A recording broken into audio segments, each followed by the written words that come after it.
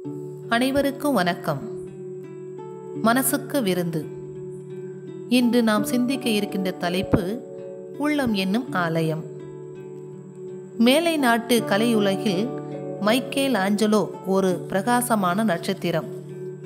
அவர் உன்னதமான ஓவியர், சிகர புகழ் கொண்ட சிற்பி. அவருடைய தூரிகையும் ஒளியும் ஞானியினுடைய நாவை போன்றவை. இத்தாலி சிஸ்டைன் ஆலயத்தின் கூரையில் அவர் வரைந்த விவிலிய கதை காட்சிகள் உலக புகழ் பெற்றவை. ஒரு நாள் அவர் இயேசு பெருமானின் ஓவியத்தை வரைந்து கொண்டிருந்தார். ஓவியம் முடியும் நிலையில் இருந்தது. இயேசுவின் முகம் மட்டும் சரியாக வரவில்லை. அந்த முகத்தில் இருக்க வேண்டிய மென்மை, மேன்மை, தெய்வீகம், கருணை வர்ணங்களில் வரவில்லை. எத்தனை முறை முயன்றும் வர்ணங்களில் வரவே இல்லை. அவரால் வரையவே முடியவில்லை. அவர் பல நாள் முயன்றார். அவர் முயற்சிகள் தோல்வியிலேயே முடிந்தன.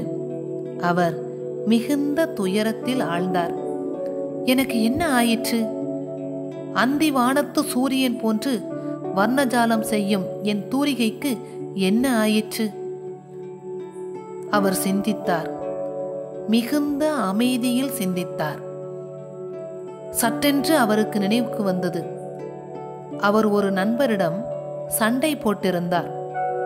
அவர் மேல் ஏற்பட்ட கோபம் உள்ளத்தில் கொந்தளித்து கொண்டிருந்தது. இப்போது அவருக்கு புரிந்துவிட்டது. எரிமலையில் எப்படி பூக்கள் மலரும்? கோபம் எப்படி கருணையை வரைய முடியும்?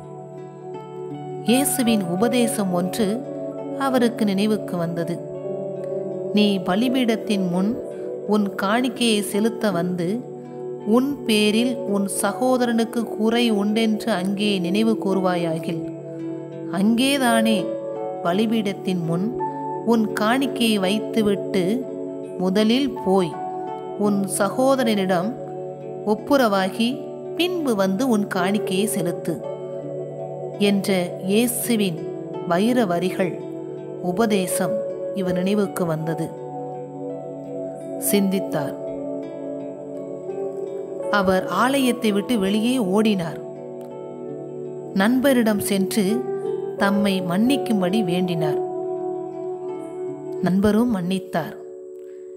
இடியும் மின்னலுமாய் இருந்த அவர் மனம் இப்போது சாந்தமாக இருந்தது. ஆலயத்திற்கு வந்தார். தூரிகையை எடுத்தார். இயேசுவின் முகம் ஓரிரு கணங்களில் முடிந்து விட்டது. இயேசுவின் முகம் ஓரிரு கணங்களில் முடிந்து விட்டது. அந்த முகத்தில் இருக்க வேண்டிய மென்மை, மேன்மை, தெய்வீகம், கருணை எல்லாம் அற்புதமாக வந்துவிட்டது.